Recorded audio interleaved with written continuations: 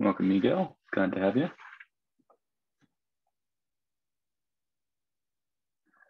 All right. Well, I guess we'll go ahead and get started. I'm going to go ahead and throw the meeting notes in the agenda in the chat. If everyone wouldn't mind going and just making sure that you fill out the attendee sheet down on the 2022 10:05 minutes, that'd be really appreciated. That way we can keep track of everyone who has been here today. Let me go ahead and share my screen.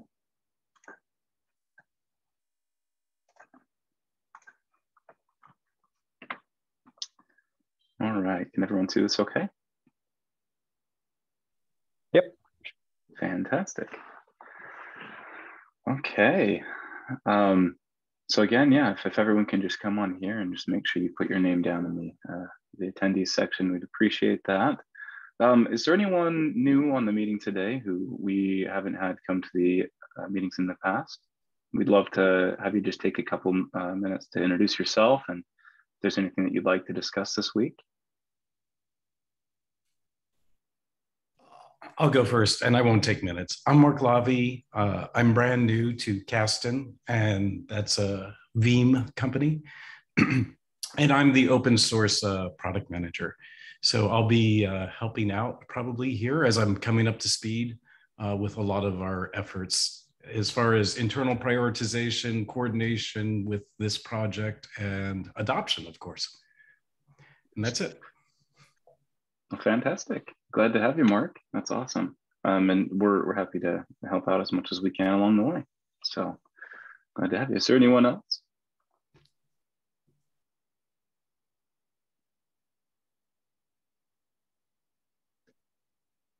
Okay. Well, I guess we will take that as a no.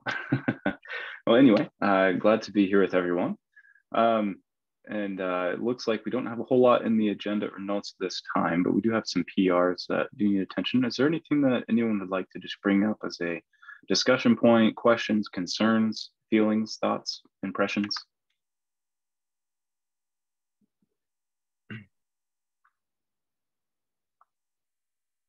I know that we just had a release recently. I actually, unfortunately, didn't follow that too well. How's that going, by the way?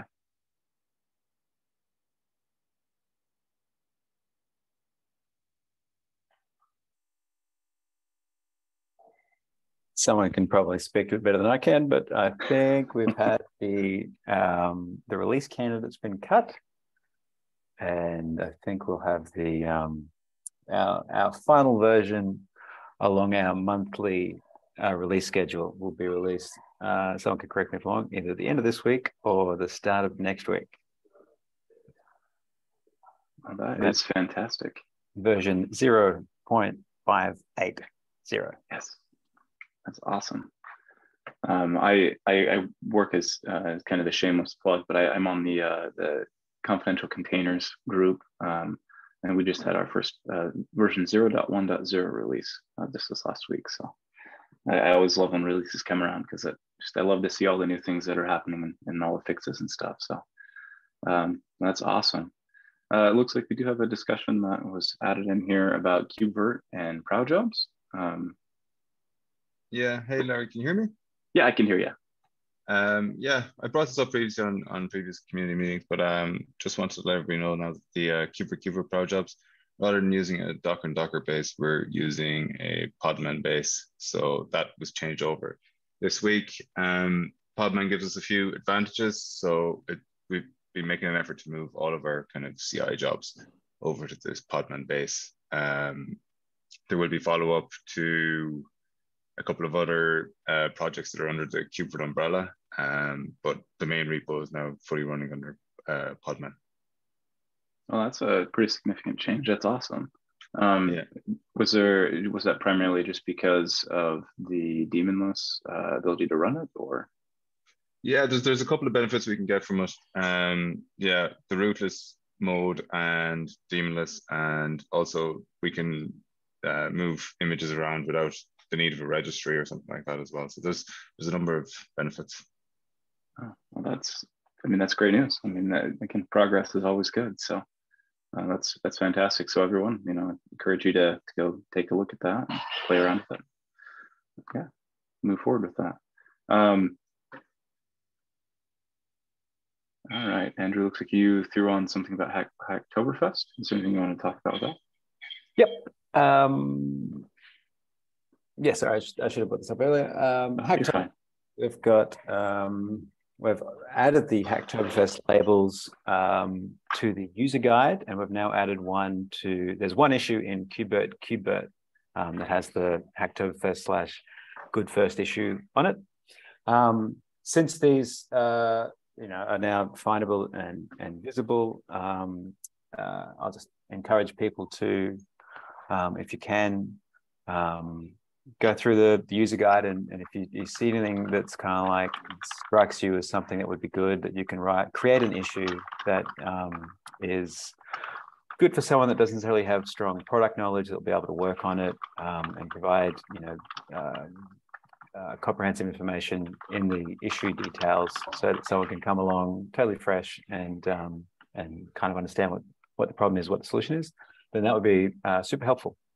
And I'll looking to promote these today, tomorrow, Friday, kind of. So yeah, wanted to highlight that.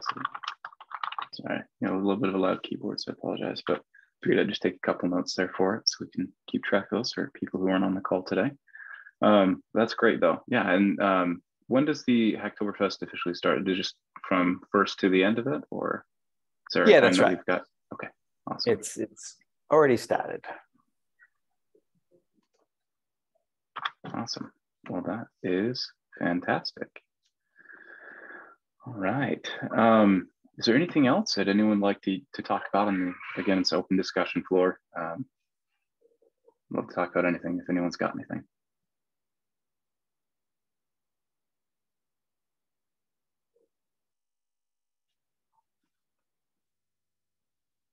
All right. Well, then I guess we'll go ahead and move on to, it looks like we have a couple of PRs that need some attention here. So I'll go ahead and get those pulled up.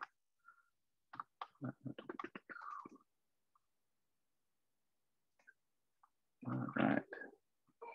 We've got 85. Zoom is in the way. There we go. Pull this one up too.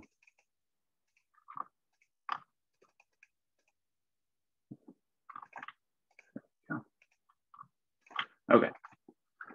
All right, so this one is use exponential backup for failing migrations. And it looks like when migrating a VM fails, an increasing exponential backup will be applied before retrying.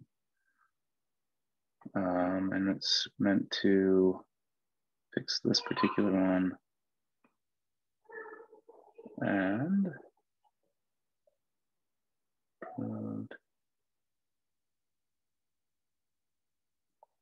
looks like there's been some good discussion on it. Do you know, Andrew, in particular, what is needed on this? Is it just more reviews, or is there some discussion around this PR?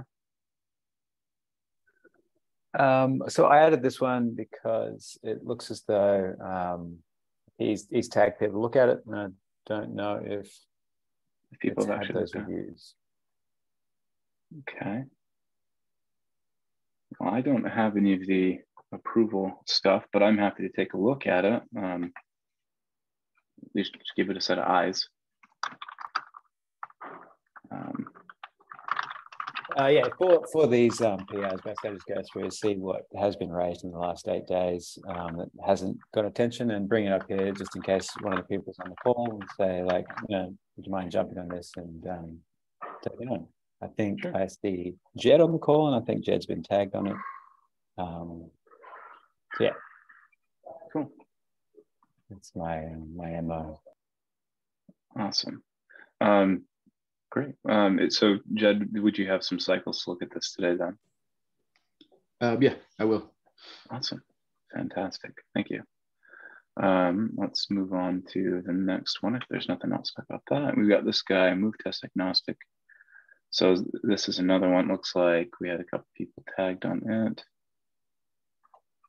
as well. Let's see, what is this? This is test when Windows OS to be tested. CI only has a copy of Windows license. Close. So this one, you guys are looking to just kind of add a test flag for if it's a Windows specific build.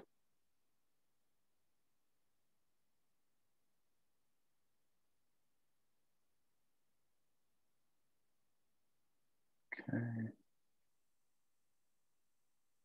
I don't have a Windows machine, so unfortunately I can't help out too much on this one. But Kedar, if you're on, or I think I think I can check with Lubo and see what the status of this one is. He normally joins these calls, but I don't think he's available today. Okay. So I'll just check with him after this on this one. So you can CC me on the PR if you want. Okay, sure. What is your thing, John? It's just Brian M. Carey. Okay. Awesome. Apologize, I'm still getting to know the people and the names, so have to bear with me on that. All right, so I got you CC'd on there, and then looks like we got this last one on here is bump for log D memory requirement to 20 MB bytes, and 20 is a little tight, and so okay, this one, and it looks like a couple people are on here as well. Would you mind syncing up with him about this one as well? It looks like he's tagged on it. Yeah, I think so. Yeah, I'll be able to check with him on that. Okay, awesome. Okay, well, I think that's all of the ones that we had thrown in there. So thank you everyone for getting some eyes on that and doing some additional review. And then mailing list review. So we've got these guys here.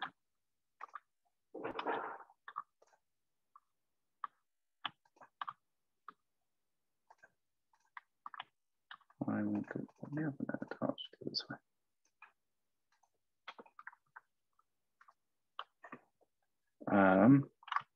Again, I'm not super familiar with this. I'm not sure if this is just kind of more to point out some things that are happening in the mailing list. Is that generally how this goes over? Yeah, exactly. Okay. So before the meeting, I try and go through and pick out the things that we should pay attention to. This is a proposal by Fabian Deutsch, one of our maintainers, and it's about changing the way that we, I guess, organize our approvers and how we go through the approval process. And so I brought this up because A, it doesn't have any replies, but B, it's a proposal to change the fundamental piece of this community. And so it would be good if people were able to take the time to read this proposal. There's a slide deck in the email.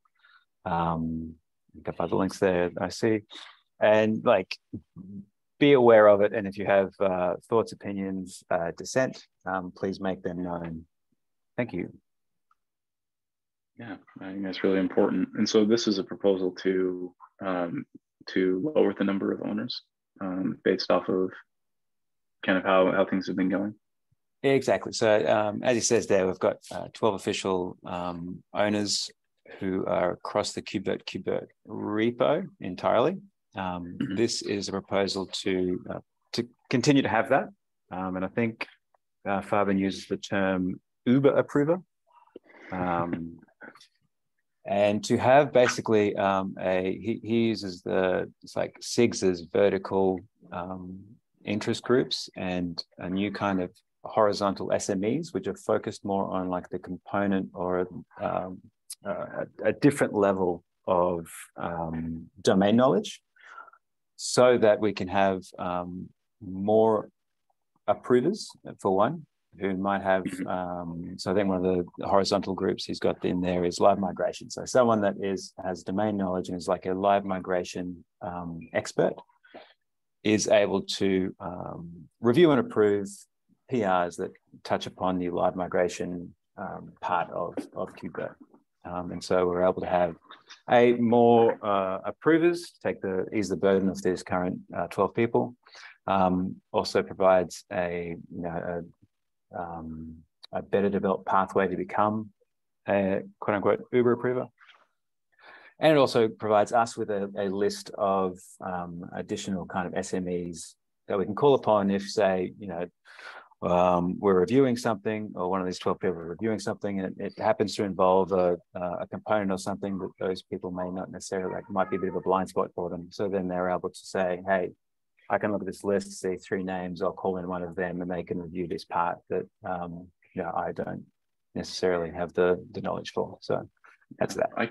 I could see that being really useful, especially as we start getting into trusted execution environments and stuff like that with confidential behavior. I could see that being really useful for the different, hey, we've got someone who specializes in, Intel TDX, or someone who specializes in, the ARM versions, or someone who's in the AMD stuff, and that could be helpful to make sure things are going as expected. Cool. All right. Well, yeah. If you have any thoughts, stuff, I'll definitely. I haven't actually gotten on the mailing list yet. I wasn't aware there was one, so I will make sure that I get on and respond to that. That's really cool. All right. Well, and I think he's opened that slide deck to the entire KubeVirt dev group. And so if you have a question, please raise a question as a comment on the slide deck or in email. Cool. And then this obviously is a comment in regards to the changes of the release notes with the new release schedule, and that makes sense. This is just probably making sure that the release notes fall in line with the new schedule. So exactly, and a change in the way that we'll need to do things. And so this is another thing that will, if it goes ahead as currently proposed, it will affect everyone in the way that we label our PRs for this. And so this is currently an email thread to kind of gather ideas, and I'll create a design proposal from this, which will probably be coming relatively soon. But if you have thoughts, please add them to the thread. Will do. Okay, fantastic. Sounds great. And that looks like we just have one issue on the bug scrub. So let me get that pulled up real quick. All right, and so this is one that's from 6 days ago, but delete does not always return K8IO status like the OpenAPI spec says. So you go through, you return one of 2 things, K8IO machinery status, machine instant type, and then you get to edit the VMI and remove the finalizer, then edit the VMI. This is not how users normally delete VMIs. Normally the user will delete the VMI first, which returns. This is because KubeVirt controls the VMI garbage collection, so a delete call from a client actually triggers an update on the VMI to add the deletion timestamp. KubeVirt should have an opinion on which return type is used, since there are 2 options. Option 2 makes more sense, since it is usually how users typically consume the API. Having the correct value affects generated code, so many generated clients are likely to ignore the value in its current state. Okay, so this is just saying this is kind of more a request to make a change to the way that we interact with this, so that it does kind of follow more of the option 2. All right.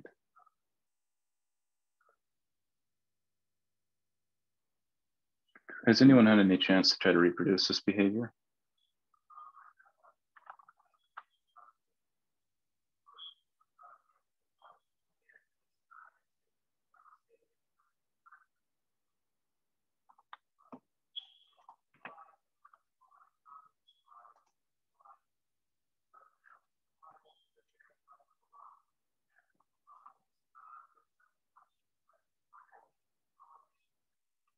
All right, probably take that as a no. I'm not super familiar with this particular API call for deleting the VMI, but I do think that it would make sense. You probably want to go through the most expected path, especially if it's going to make things more reasonable for the way that it behaves. I'm not sure exactly how to approach this, because I think it's something that definitely needs to be addressed, but I'm not sure if there's actually a path forward. Is there anyone who works particularly on the OpenAPI who is familiar enough with where this is at and making the change in that area to have this more comply with that? or do you know of anyone who I could CC on this to get some more eyes on it?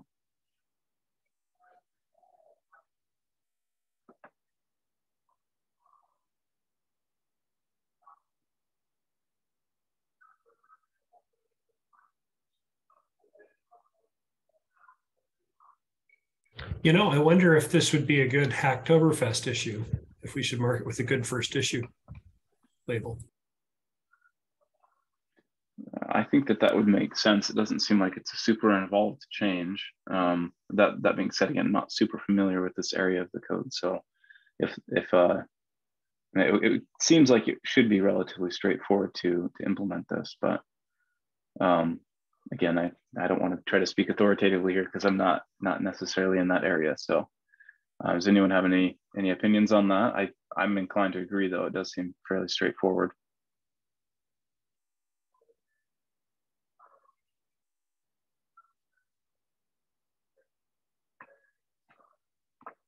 Maybe I'll just leave a comment. This may be a good option for the Oktoberfest.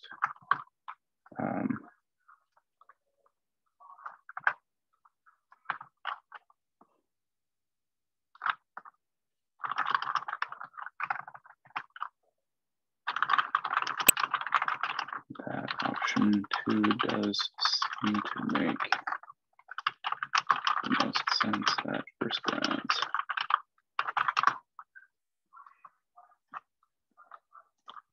All right, so put a comment on there. Hopefully we can get some more movement on that. I don't have rights to the labeling system. So if someone does and agrees with that, I'd really appreciate that. Maybe I'll put that in the meeting notes here. That's a follow-up.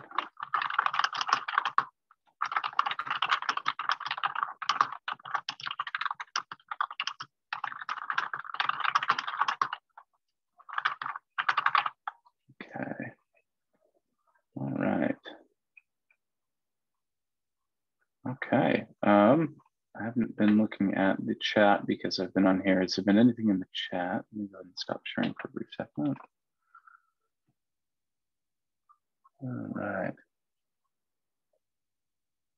Okay. Well, yeah, I think that's basically everything on here. Great. Is there any other discussion points that anyone would like to bring up? It looks like we might have a bit of a shorter meeting this morning.